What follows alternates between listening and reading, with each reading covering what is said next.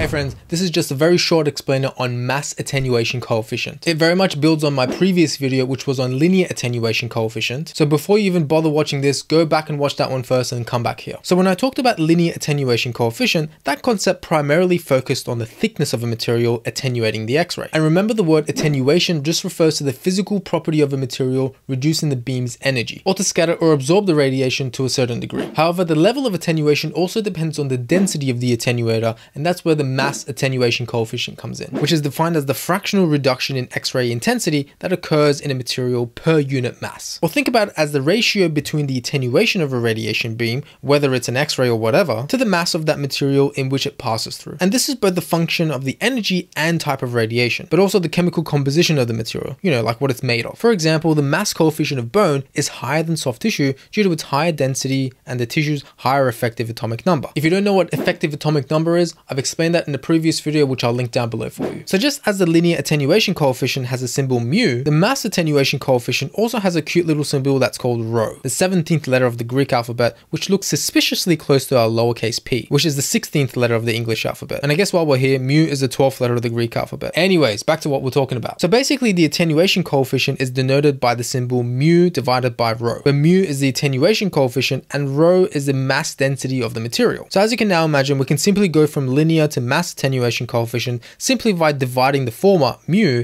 by the latter, that is the density of the attenuator, rho. Alright, that's it for this short explainer. Again, if you found any value from this, please give it a like. Now let's continue our wonderful journey of learning, because in the next video, I'll be talking about the inverse square law. So if you're struggling with that idea, click here to watch that, and I'll see you there. Stay curious.